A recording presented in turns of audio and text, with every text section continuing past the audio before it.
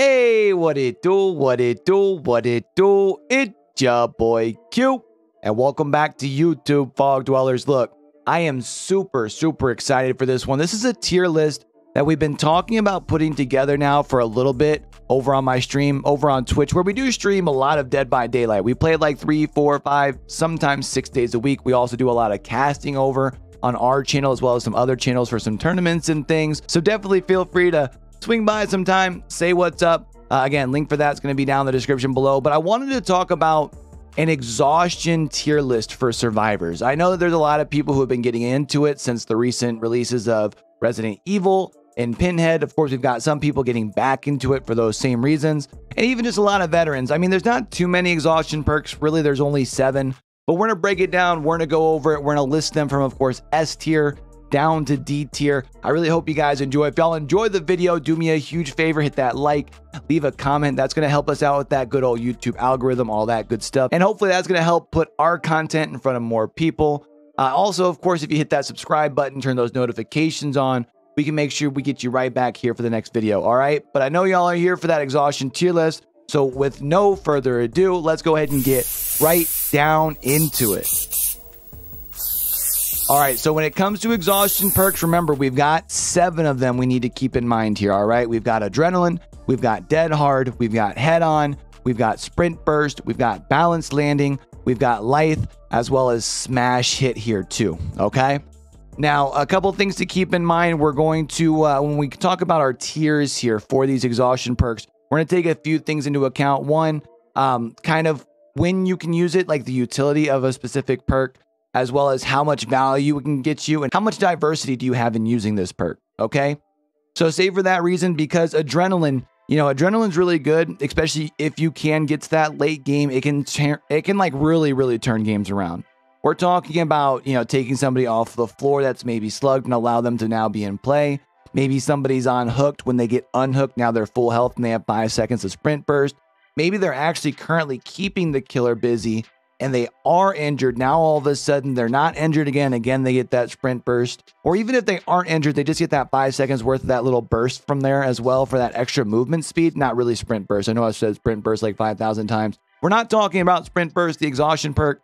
We are talking about adrenaline and that 5 seconds of added movement speed that you get. I would really like to put it in S tier because I think for people who understand how to use it and can like consistently get into like late game scenarios and everything, I think S tier makes sense. But since we're talking about overall for like, I would say like the common player or the player who plays more than the average bear, but isn't like a, you know, 8, 10, 12,000 hour, you know, DVD turbo nerd. So maybe not S. And for that reason, honestly, I don't even think I can put it into A, strictly because remember, we talked about we're also going to be taking into consideration how often you get to use the perk, right? And adrenaline is a one-time use perk over the course of a trial. If you don't even get to the end game, really adrenaline does nothing for you.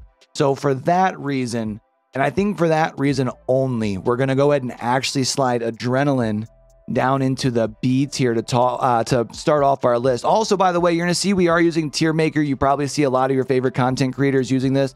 I will leave a link for Tier Maker down in the description below, just in case you're ever curious about using it. But let's go ahead and move on from adrenaline. We're going to talk about dead hard here.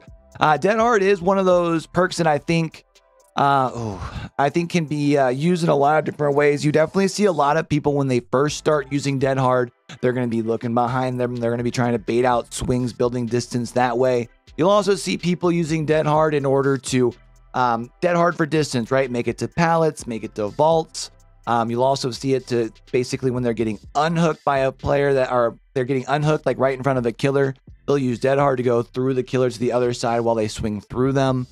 Of course, dead hard has always kind of had like the meme side to it, and the fact that like you can get dead harded on, you know, you can get exhausted on the ground a lot.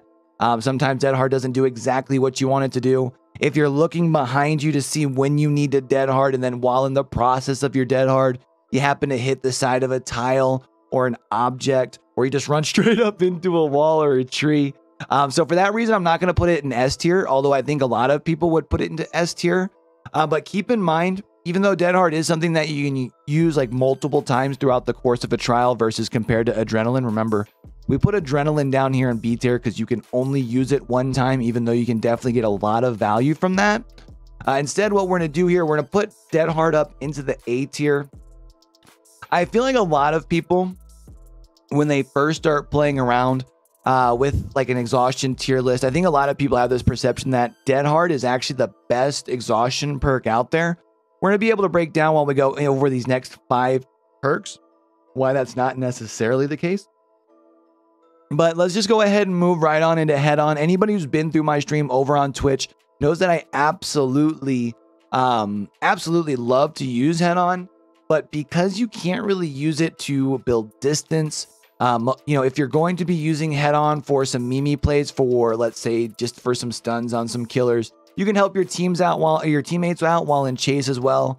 But generally, to get full use out of Head On, you're also having to run Quick and Quiet, which now means you're using 2 of the 4 perks that you're allowed to equip over the course of a trial. And now you're having to use 2 of them just to truly get value out of Head On itself. Of course, Head On can also be used to save your teammates if they happen to go down by a locker and they don't happen to see that you had already gotten in there. You can kind of trick some killers into thinking that maybe you've got DS when you don't. They might think that you're trying to force like a DS play, so they'll wait outside the locker and then you can just simply head on them. We've done that before. But I think when we're talking about overall quality of use, as much as Head On is for fun, I think when we're talking about utility and how much true value you get out of it, I just don't think I can really move it out of the C class, even though I would really like to put it in the B tier here. Again, just because like I really have a lot of fun playing with Head On when we do. But when we're talking about overall value, I think we're going to have to move it down in the C tier. I don't think we're going to have any D tier exhaustion perks, but I do think that Head On does have to be like at the top of the C tier, at least for now. Now, of course, Sprint Burst is kind of most, I guess you could say, DVD players' introduction into exhaustion perks, because a lot of people do tend to play Meg when they first get the game. She does have the Sprinto Bursto, because I do know a lot of people really like the Sprint Burst. Of course, you can also 99 your Sprint Burst by holding, your sprint button. That way you can kind of not have to use it. You can still run to other objectives, hold your sprint button, and of course you're going to keep your 99 for when you really need to use it to, build that distance from a killer that's coming into you. The only problem though, of course, Sprint Burst, you can really only trigger it by, or you can really only conserve it by 90ing it. And that is definitely like a very high, I would say, skill ceiling like tactic, which is why I'm going to put it below Dead Hard in the A tier. I'm actually honestly even considering putting it up into top of the B tier, but I think because of where I'm going to put some of our other exhaustion perks coming up, I think we're going to put Sprint Burst right behind Dead Hard as far as in the A tier. Again, I think a lot of people do waste it in the fact that they'll wait for like a killer to get really, really close and then just run off, which then kind of makes the killer have to commit to you at that point, versus where you can let them start to get a little close to you, but them still have a lot of distance. Then you take that 3 seconds of 150% movement speed with Sprint Burst. Now the killer has to make a conscious decision. Do I want to go ahead and engage chase with this person who's already, not only got some distance, but is now building said distance? Or do I just go ahead and find the next survivor? So again, I do think Sprint Burst has some big value in, obviously we do see it quite a bit in our lobbies, but I'm going to have to put it below Dead Hard as far as for tier list reasons there. Just because I think you get more use out of, I can use Dead Hard for distance. I can use it to, avoid swings and such. Whereas again, Sprint Burst, we're strictly using it to build distance. So we're going to put it there in the A tier. Now, balanced landing is fun. Of course, you've always seen some teams, the old school meme, you get a 4-man Swift all running balanced landing and, taking a Haddonfield offering. You do definitely see a lot of balanced landing in competitive play. I know I mentioned it very briefly, but we work with the DBD League as well as Dead by Esports, casting some games for them. And then, of course, we also cast the Wheel of Fate as well, and some other tournaments that come up over the course of the year too. So we see balanced landing come out a lot. Balanced landing, though, it is one of those exhaustion perks that if you're playing in pubs, kind of limits one when you can use it. Obviously, if you get into a corn map, you're kind of really only limited to using this at the tractor. You know, you can't really use it in a lot of other maps unless, like, let's say if we're talking about lairs, you can only use it in the middle part. It's the only place where you can cause, you know, yourself to drop the distance in order to get the speed burst there. But on a lot of maps, you're going to have, you know, you're going to have pride rocks. You've got a couple maps where you've got floors and things. You can use balanced landing multiple times, which is going to be the reason why we're going to put it over adrenaline in the B tier. I just don't think I can put it in the A tier because when you are running balanced landing, you kind of have to pay attention as far as where you're going, as far as like where you're working, right? Because again, if you're not by anywhere that has a distance to fall from, you're not going to be able to do anything to help engage balanced landing in order to get that burst to break that, you know, build that distance from your killer.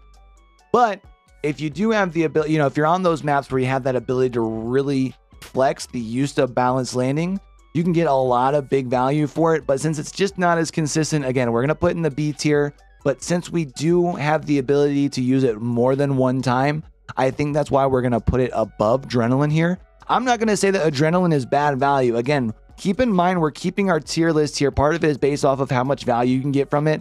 Adrenaline gives you a whole bunch of value, but it is only in the end game, meaning that you have to get to the end game in order to get value from it.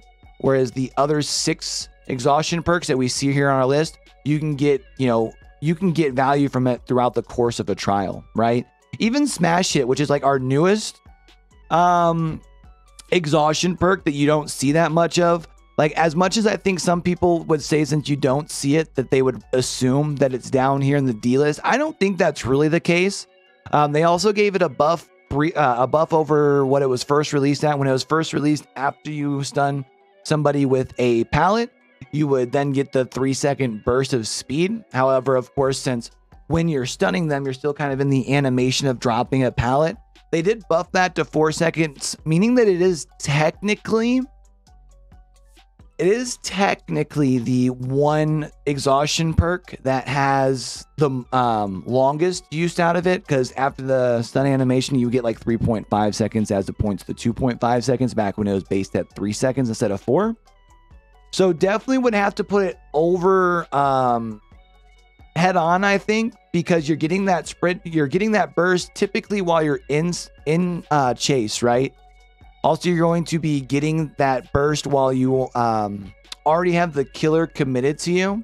And if you're doing a good job with your stuns, you're doing it while you're not also getting hit. So you're saving yourself some health states here. Actually, I don't even know if I put this in C. We might put this up. You know what? I'm going to put this up into the B category here, because B is kind of like your average, you would say, right? Especially with since that we only have one more tier, one more like item to put on the list here. And these are kind of like you get some decent value out of it. I feel comfortable putting Smash Hit here at the end of the B tier here. So that does leave one last exhaustion perk though.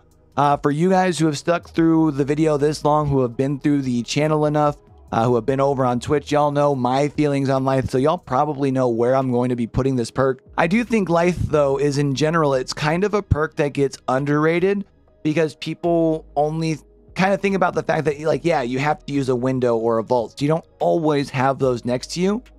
But for the most part, it's not like when you're playing with balanced landing, right? Where like the rarity of finding a area that allows you to drop and get your sprint burst, you're going to find many more vault locations, whether they're downed pallets, whether they're actual vault locations, right? You can even do this. Like, let's say if you're vaulting out of a window on Haddonfield, you do lose about a second of your sprint burst, of your like initial like 150% like burst of speed, because you're falling out of the window. But even then, you're getting something of a balanced landing, just not quite as long because you started it with a vault, right? Also got to keep in mind with Lithe is like sprint burst.